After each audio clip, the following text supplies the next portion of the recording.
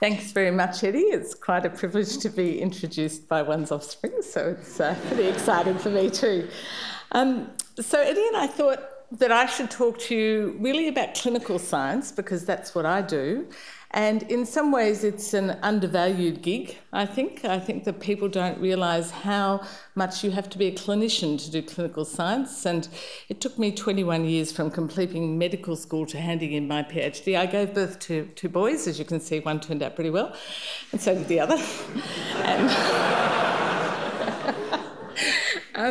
But anyway, really taking you now with your clinical skills that you're getting and showing you how you can take what we do as clinicians, clinical observation, and taking that further, drill deeper and make a difference.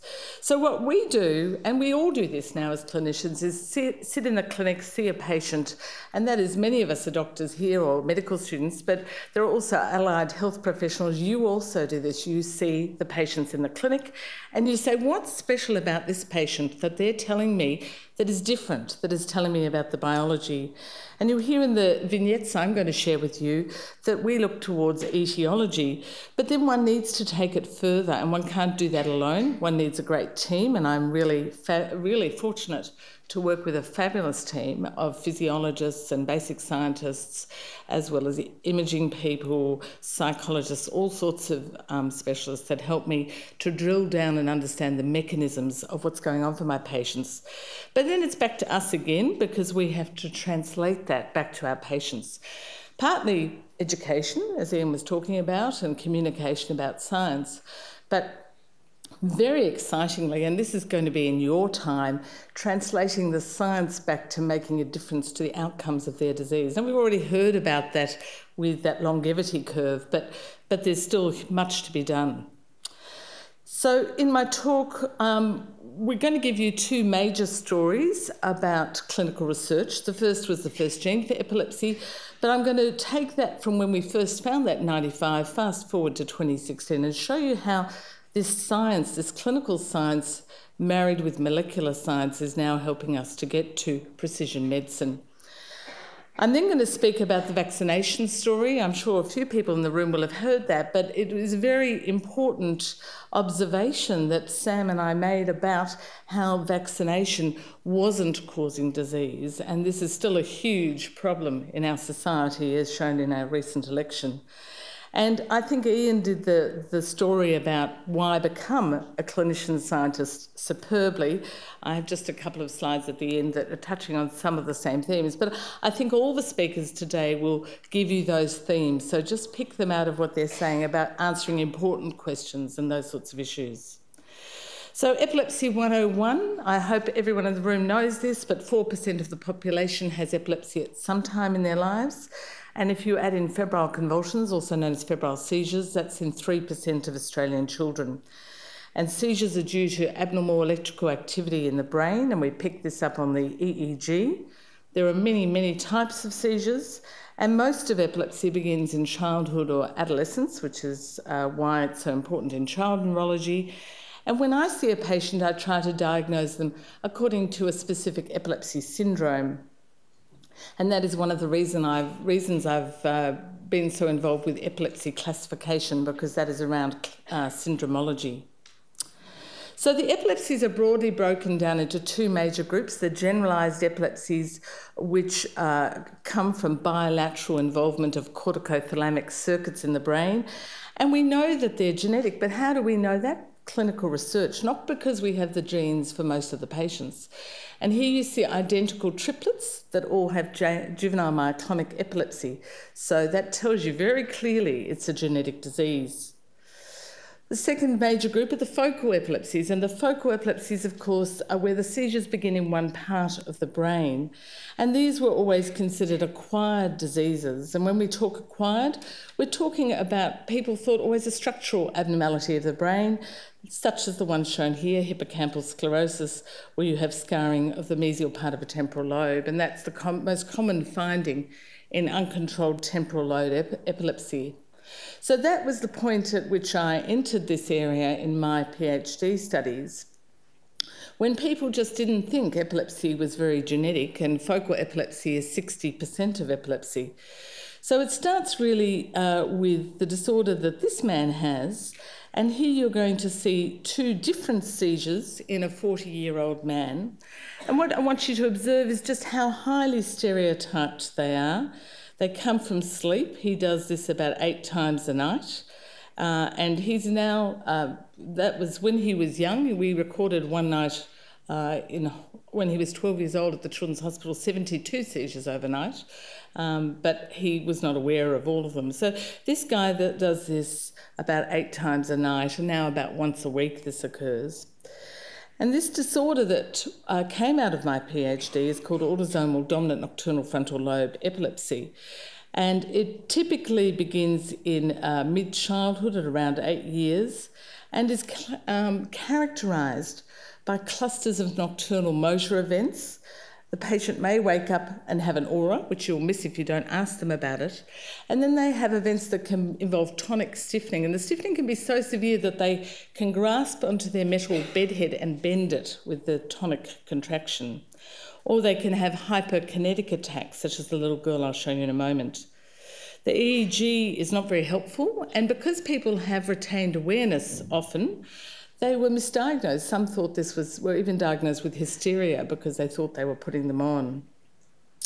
Now, we've got lots of PhD students in the audience, and if you do clinical research, you also have those assays that don't work, and you only get to hear about the ones that do.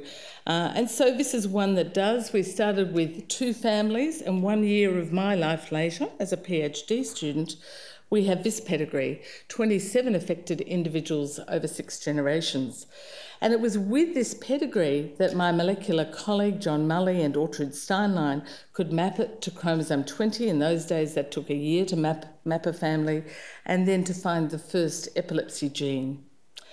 Now, to everyone's surprise, it was a nicotinic receptor, and the mutation was right here at the ion channel gate. And this was the first evidence that epilepsy was due to ion channels, and opened the door, really, for it to be thought of as a channelopathy. And you're now well aware that there are cardiac channelopathies and many other sorts of channelopathies. So that's way back when, in 1995. If we fast forward to 2016, this can't have gone unnoticed. The precision medicine initiative of Obama, and really it's taking this approach, is worldwide. And this is based on finding a gene mutation and targeting that mutation and developing a therapy for a patient. So this is the same disease, but in a little 4-year-old girl, but from a family that when we studied them from a clinical research perspective, we said this is much more severe. This family has very severe psychiatric disorders with aggression and psychosis and intellectual disability. And indeed, this little girl was 4 here. She's now 16, and she's shown marked developmental regression, becoming non-verbal and stopping walking. So the same seizures, the same inheritance pattern, but a much more severe phenotype. So with our molecular colleagues, Sarah Heron in Adelaide, we performed exome sequencing in this girl's family. And she found a missense mutation in a sodium-gated potassium channel called KCNT1. And this same gene was found in the same edition of Nature Genetics. A French group implicated the same gene with de novo mutations in a profound epilepsy of infancy called migrating focal seizures of infancy. Interestingly, both groups then went on to show that the mutations cause gain of function. So you can see here the wild type or normal, and different mutations shown in blue in the autosomal dominant nocturnal frontal lobe epilepsy show a marked gain of function. Now, my colleague Steve Petru, who's a physiologist, together with Carol Milligan in his lab at the Florey, looked at this because Steve recognised that quinidine, which is related to quinine that you have in your gin and tonic every night, so quinidine actually works directly on this channel. And in their in vitro studies, they showed beautifully that it reversed the gain of function. So we've gone from clinical phenotype leading to discovery of a gene, leading to understanding mechanism, and now a potential treatment. So what does it do? Well, we're at early stages at this, but this is one very clear example. And in this migrating focal seizure phenotype, that's the profound epileptic encephalopathy, one group reported a child here, a girl of 25 months, who in vitro, the quinidine shows a reversal of the gain of function, and in vivo in the little girl, her seizures improved and she made small developmental gains. And then we were fortunate to collaborate with a group from Duke who looked at two patients, one with a picture very similar to the girl I showed you, focal epilepsy and regression, some benefit in vitro, but no benefit in vivo.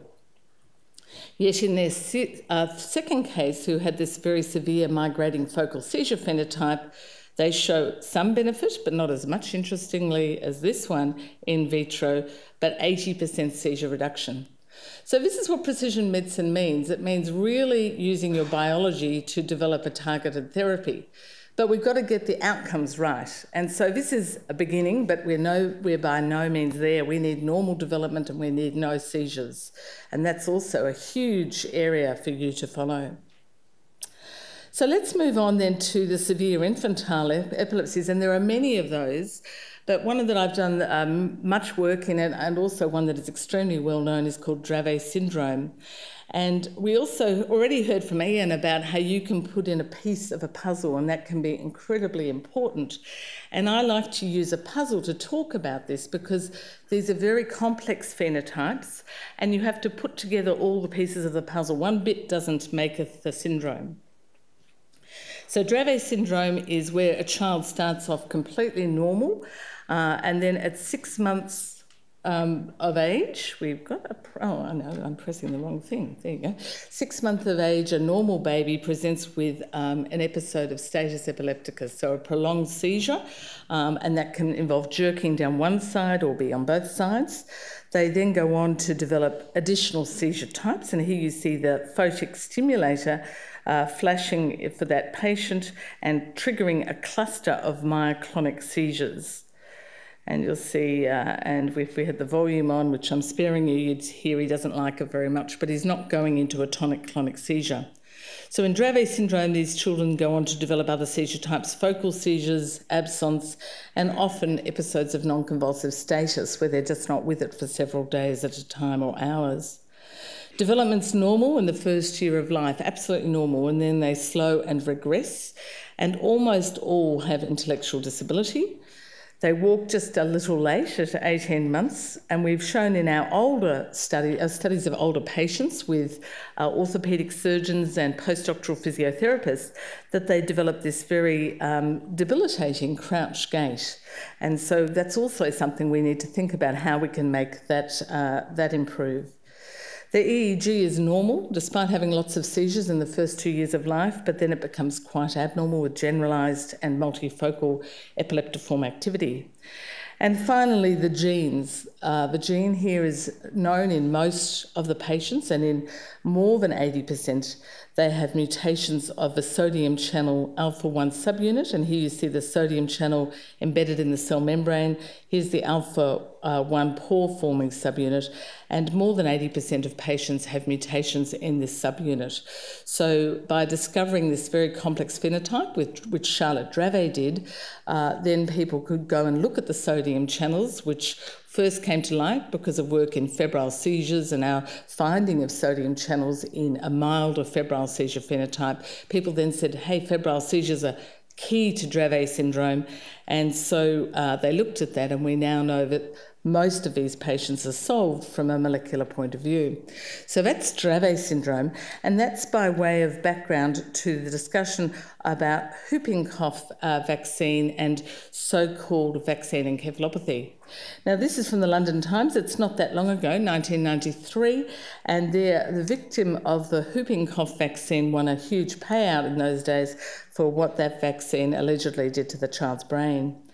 So what is vaccine encephalopathy? It's the sudden development of encephalopathy with seizures and developmental regression in a previously normal infant. Sounds familiar, doesn't it?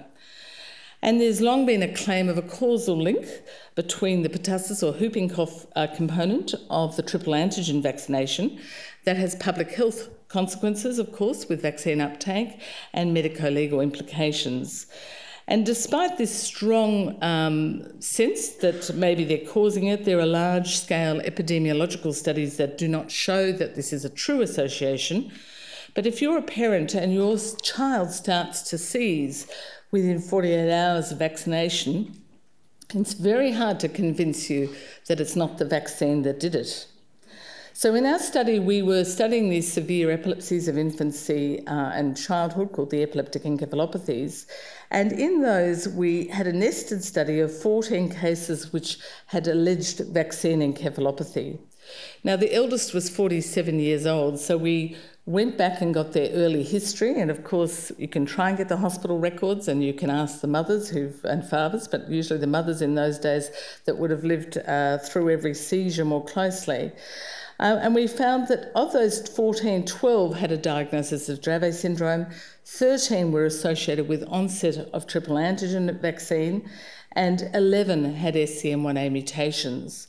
So we showed that these individuals actually had a genetic cause rather than an immune response to the vaccine, and at the most, vaccines triggered a genetically determined disease. Now, the families had got their large payouts in the UK because they'd alleged that they had no family history of seizures, therefore it must have been the vaccine that did it. But the research showed us it was a de novo mutation, and therefore that's why there was no family history. And this obviously has societal and medico-legal consequences. We then took this another step, and we looked at our cases with Dravet syndrome and an SCN1A mutation. And we got the documents of the timing of their vaccination and the hospital documents for their first presentation. So we were eliminating recall bias, which of course is very important. And we examined the time between the timing of vaccination and seizure onset. So here's one of those source documents. Many of you will have a baby book just like this.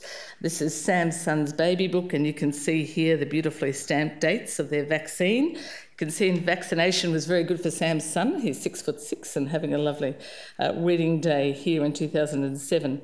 And so what did we find? Well, we had 37 cases with SCN1A mutations and validated dates. And we had 24 that were vaccine distant, so their onset was not related to vaccination, and 13 that were vaccine proximate. And you can see here that within 2 days of vaccination, you can see a very clear peak. And that we then went on and examined those cases and said, are they any different clinically from the cases that were not vaccine related? And what we found is that they were exactly the same, they just started 7 weeks earlier. And of course, this leads to great fear for these families. What about the next vaccination? And so now we arrange for families to have vaccinations in the vaccination clinic at the Children's. And indeed, a 2-year-old I saw a couple of weeks ago was in the Children's for 24 hours and at 22 hours went into status, so it seems to be a very appropriate thing to do. We also talk about pre-medication with paracetamol. I don't think we know that that makes a difference. But the important issue here is that those children were destined to have Dravet syndrome, and if it wasn't vaccination at that time, the next stress, be it a fever or an illness, may have triggered it. So there's an example of how vaccine encephalopathy, we went on to find the cause, an SCN1A mutation, and then our colleagues, our basic science colleagues, have developed animal models showing very clearly that it's the inhibitory interneurons that are not working. And we have a very important role in dispelling the belief that the vaccine is causative. I don't think we've quite succeeded with that in our whole community, but you as medical professionals will have that important role. And if you haven't seen this, I would certainly recommend you watch it. You can download it from SBS. It's a beautiful movie documentary called Jabbed, and it's done by Sonia Pemberton, who's an Emmy Award-winning movie director, and she has showcased 6 different anti-vaccination stories here, and it's great watching to understand how all this vaccination debate has come about. So in my last few minutes, I just want to touch briefly on why be a clinician scientist and really echo some of the many messages that Ian shared. And some people would say, well, that's not what I signed up for. I wanted to be a medical doctor and I want to see patients, and why would I bother? That's going to be exciting enough for me. It's certainly what I thought as a medical student, having had no exposure to this world. I would put it to you, it makes my life and my work far more interesting. I have 3 careers all the time, often in a day, and by that I'll have a very busy clinic or an inpatient who's extremely complicated. I'll then go and teach, and then I'll write a paper with a member of my team, which is also great fun. But remember, clinical research is not basic science, and it's something you need a lot of skills to do, and it takes a long time to get there. So one of the messages is enjoy the journey. Don't worry too much about the end point, but enjoy each stage for what it is. Life is rich. We are extremely fortunate to have a career that is so exciting. Why bother? Well, it gives you a different way of looking at the world, and it helps you to make a difference far beyond the patients that you see, with a global impact, changing practice and changing outcomes. And I get to see that all the time, and I think it's really exciting. One of the things I think is worth remembering is that moment of discovery, that excitement when you realise you are the first person in the world to put 2 and 2 together, and that this can make a difference. And we can all do that, everyone in this room, but you have to get the right questions and the right time. So is it part of your day job? Well, as I said, you have to be a clinician to do clinical research. So 21 years it took me to submit my PhD and everything. I just wish someone had told me to stop worrying about the endpoint as much. So that's why I'm sharing that with you. And remember that every patient you see raises a new research question and can tell you something about the science. But you need to make sure you pick the questions worth answering. So are you trained for it? You finished med school, you're a junior doctor now or a fellow. You know, do you already know it all? Well, I would put it to you that the most you've got at the moment is a taste for research. You might have done 1 or 2 papers, a case series or something, but that's not real research. If you're really going to be a researcher, you have to do high-level training, and that is a PhD. It is a new career. You're not meant to know how to do it. That's what you're there for. And the most important thing is to choose a good mentor. And so I always tell my students, I expect every paper to have 20 drafts. My own often have 50. It is hard work, but you know, you can read them many years later and they still read well and give the message. So it takes time and dedication. But I think everyone here today is going to show you that it's very rewarding. It's not often you have glamour, as Ian shared with you, and I'm going to show for the women because you're worth it, and that's a L'Oreal catchphrase. But it just shows you this was my moment of very French glamour. And also I'm very fortunate to have received the Prime Minister's Prize for Science with my colleague Sam Berkovic. Can't always pick your Prime Minister, but that's the way it is. And I'd like to finish by just showing you our fantastic team. None of this work can happen in isolation. This is one of our, we've had now 21 research retreats for epilepsy. We had our autism retreat yesterday, and we are just so privileged to work with bright young scientists, even bright old scientists that can help us to take it further forward. So thank you very much.